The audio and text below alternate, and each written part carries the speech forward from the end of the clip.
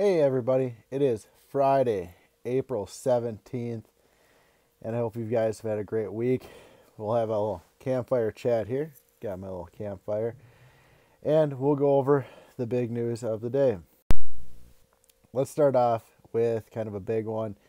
Don't know how much you guys follow the news or not, but yesterday afternoon, after our chat, Governor Evers did officially shut down school for the remainder of the school year. So there's Governor Evers, there's our boy Mandela Barnes. What does that mean? Honestly, I don't really know. I'm not withholding information. I don't have a whole lot. I know Mr. Ritchie has a video message for us today, and we'll kind of go over that as well. I don't know a whole lot. What it looks like is we're shut down for the remainder of the year. We're not coming back. Again, what does that mean? I don't know. We're going to continue on like normal, or like we have been doing, I should say. It's not really normal, but what we've been doing. I'm going to keep making videos. I'm going to keep doing, supplying you guys with stuff to work on, and we'll go from there. So keep sending me messages. I want to keep hearing from you. We're going to keep up with this plan. As far as when are we coming back, it looks like we're not coming back into the elementary for a while. So what does that exactly mean? Again, I don't know. I'm not withholding information. I just don't know. But I think it's worth talking about. So as of right now, the schools, all Wisconsin schools are closed down for the remainder of the school year. So what does summer school look like? Are you coming back for 5th grade? Is that going to be the first time you're back? I don't know. Again, I'm not withholding information. I wanted to talk about it and let you guys know. So it looks like we won't be coming back for 4th grade. After that, I mean, everything's up in the air. Everything's, I don't know any more than you guys do. So I wanted to mention it, wanted to talk about it. To be mentionable is to be manageable. So it's disappointing. I mean, I was hoping to have you guys back. I really enjoyed having you guys in the classroom. I enjoyed seeing you guys every day. And obviously it is what it is. So it's beyond my control. It's beyond other people's control. It's not good, bad, or otherwise. It's just what the facts are. And that's what we'll deal with. So, to work through those, you guys have been given some challenges, and you need to work through those challenges. Make it a habit of working through challenges, and that'll make you a successful individual. So that's where we're at. No BCDs. We're not going to blame, complain, or get defensive. Things are what they are. We're going to move on and deal with them, right? No BCDs. Let's do it. So having said all of those, I'm going to keep going with my usual thing. Monday, I'll keep going with my usual thing, and we'll go from there.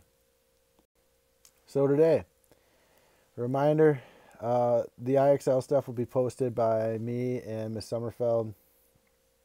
Oh, I got to flip my video. There we go. That looks better.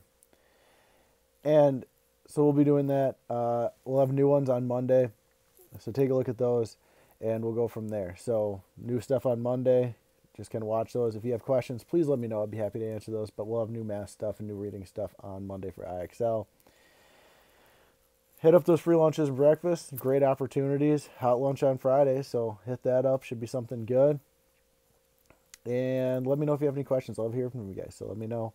Stay safe, stay home, all those important things. All right. Math stuff. Keep doing that, Prodigy. Some of you guys are doing a great job. Keep up the good work. I commend you guys. You're doing a great job on that. Some of you could do a little better. So take a look at Prodigy. If you have trouble getting logged in, let me know. I'll help you get logged in. I've helped a couple students over this week. Because they forgot their passwords, I'll get you in. IXL, there's a Math Kahoot. Hit that one up. Give it a try. It should be working. Some people had some issues, but it's been working pretty well.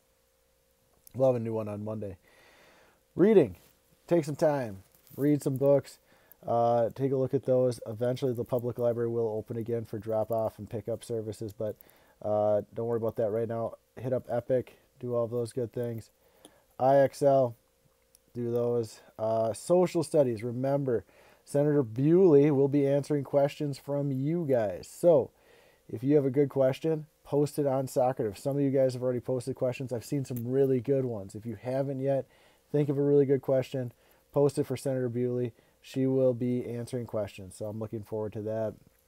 Take a look at the guidance and art and music FIAD stuff. There'll be new stuff on Monday there too. But take a look at those so you know what's going on. You can make the music classes and all that good stuff. So make sure you take a look at those. It's Friday. I usually try to put in some pictures from the school year. Air's coming out of there. That's to keep me safe. There's so a little video from when we went to the like fire department. What we're doing is we're doing this. Important stuff. This is from earlier in the year. There's Sparky. Because we're good guys. Good stuff. I got to check out the fire trucks. Got to go through and do a little tour. So wanted to throw up a little picture from earlier in the year. And we are reading The City of Ember. We're talking about, I think we've got a little clue what this piece of paper might be now. But here's Lena and here's Dune.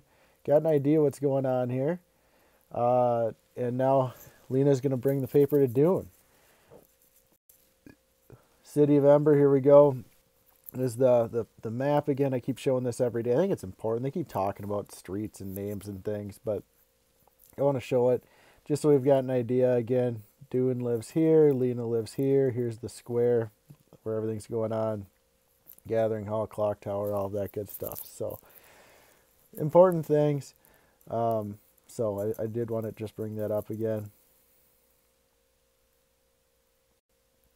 And here's the letter that Lena has, right? So it's very broken up.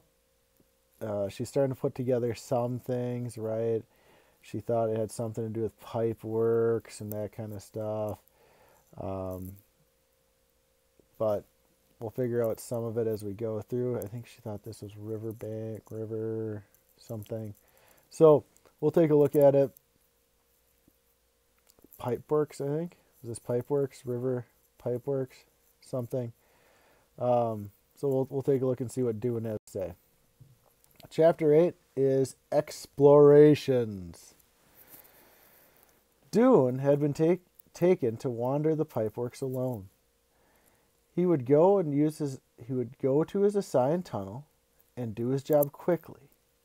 Once you got good at using your wrenches and brushes and tubes of glue, it wasn't hard. Most of the workers did their jobs quickly and then gathered in little groups to play cards or have salamander races or just talk and sleep. But Dune didn't care about any of that. If he was going to be stuck in the pipeworks, he would at least not waste the time he had. Since the long blackout, everything seemed to be more urgent than ever. Whenever the lights flickered, he was afraid the ancient generator might be shuddering to a permanent halt. So while the others lounged around, he headed towards the edges of the pipeworks to see what he could see. Pay attention, his father had said, and that's what he did. He followed his map when he could, but in some places the map was unclear. There was even tunnels that didn't show up on the map at all. To keep from getting lost, he dropped a trail of things as he walked. Washers, bolts, pieces of wire, whatever he had in his tool belt, and then he picked them up on his way back. His father had been at least a little bit right. There were interesting things in the pipeworks if you paid attention. Already he had found 3 new crawling creatures, a black beetle the size of a pinhead, a moth with furry wings, and the best of all, a creature with a soft, shiny body and a small spiral-patterned shell on its back. Just after he found this one, while he was sitting on the floor watching in fascination as the creature crept on his arm, a couple of workers came by and saw him. They burst into laughter. "It's Bug Boy," one of them said. "He's collecting bugs for lunch." Enraged, Dune jumped up and shouted at them. His sudden motion made the creature fall off his arm into the ground, and Dune felt a crunch beneath his foot. The laughing workers didn't notice. They tossed a few more taunts at him when they walked on, but Dune knew instantly what he'd done. He lifted his foot and looked at the squashed mess underneath. Unintended consequences, he thought miserably. He was angry at his anger, the way it surged up and took him over. He picked up the small bits of shell and the goo off the sole of his boot and thought, "I'm sorry, I didn't mean to hurt you." In the days that followed, Dune went farther and farther into the pipeworks, holding on to hope that he might find something not only interesting but important. But what he found didn't seem to be important at all. Once he came upon an old pair of pliers that someone had dropped and left behind. Twice he had found a coin. He discovered a supply closet that appeared to have been completely forgotten, but all it held were some empty boxes of plugs and washers and a rusty box containing shriveled bits of what it must have been once must at what oh. And a rusty box containing shriveled bits of what must once have been someone's lunch. Sorry, I had to reread that. He found another supply closet at the far south end of the pipeworks. At least he assumed that's what it was. It was at the end of a tunnel with a rope strung across it. A sign hanging from the rope that said, "Caved in, no entry." Dune entered it anyway, ducking under the rope. He found no sign of the cave-in, but there were no lights. He groped his way forward for 20 steps or so, and then the tunnel ended in a securely locked door. He couldn't see it, but he felt it. He retraced his steps, ducked back under the rope again, and walked on. A short distance away he found a hatch in the ceiling of the tunnel. A square wooden panel that must lead, he thought, up into the storerooms. If he'd had something to stand on, he could have reached it and tried to open it, but it was about a foot above his upstretched hand. Probably it was locked anyhow. He wondered if the builders had used the openings like this one during the construction of the city to get more easily from one place to another. On days when his job was near the main tunnel, he sometimes walked along the river. After he'd finished working, he'd stay away from the east end, where the generator was. He didn't want to think about the generator. Instead, he went to the other way, towards the place where the river rushed out of the pipeworks. The path grew less and less level at the end, and less smooth. The river here was bordered with clumps of wrinkled rock that seemed to grow out of the ground like fungus. Dune liked to sit in these clumps, running his fingers along the strange creases and crevices that must have been carved somehow by running or dripping water. In some places there were grooves that looked almost like writing. But as for things of importance, Dune found none. It seemed that the pipeworks was no use after all to a person who wanted to save the city. The generator was hopeless. He would never understand electricity. He used to think that he could use electricity to invent a movable light if he had studied hard enough. He took apart light bulbs. He took apart the electric outlets on the wall to see how the wires inside wound together. In the process, got a painful, vibrating jolt all through his body. But when he tried to wind the wires of his own together in exactly the same way, nothing happened. It was what came through the wires that made the light. He finally understood, and he had no idea of what that was. Now he could only see two courses of action. He could give up and do nothing, or he could start to work on a different kind of movable light. Dune didn't want to give up. So on his day off, one day, Thursday, he went to the Ember Library to look up fire. The library occupied an entire building on one side of Bilbolio Street. Its door was at the end of a short passage in the middle of the building. Dune went down the passage, pushed open a door, and walked in. No one was there except for the librarian, ancient Edward Puckett, who sat behind his desk writing something with a tiny pencil clutched in his gnarled hand. The library had two big rooms, one for fiction, which was stories people made up out of their imaginations, and the other for fact, which was information about the real world. The walls of both rooms were lined with shelves, and on most of the shelves were hundreds of packets of pages.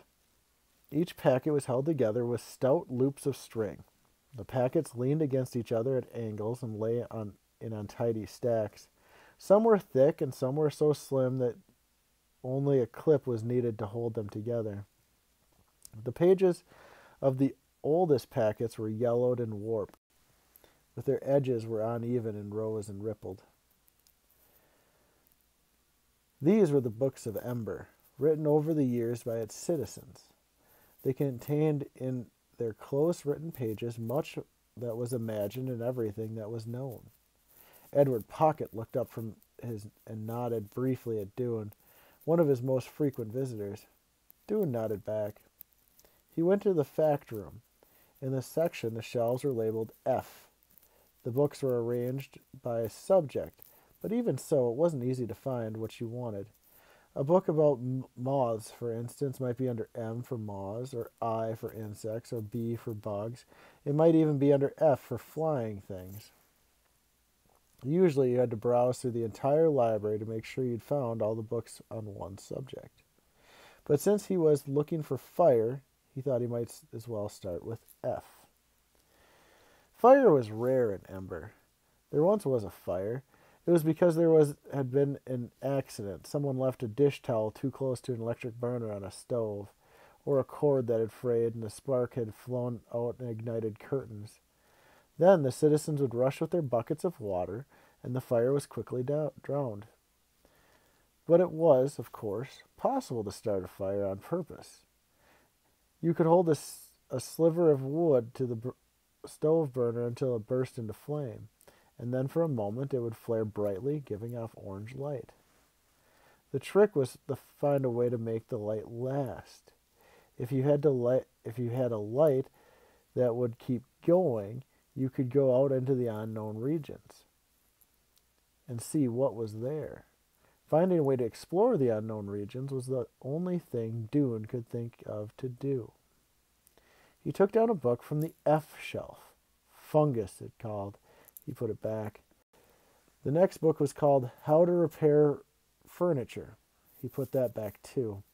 He went through foot disease, fun with string, coping with failure, and canned fruit recipes before he finally found a book called All About Fire. He sat down on one of the library's square tables and read it.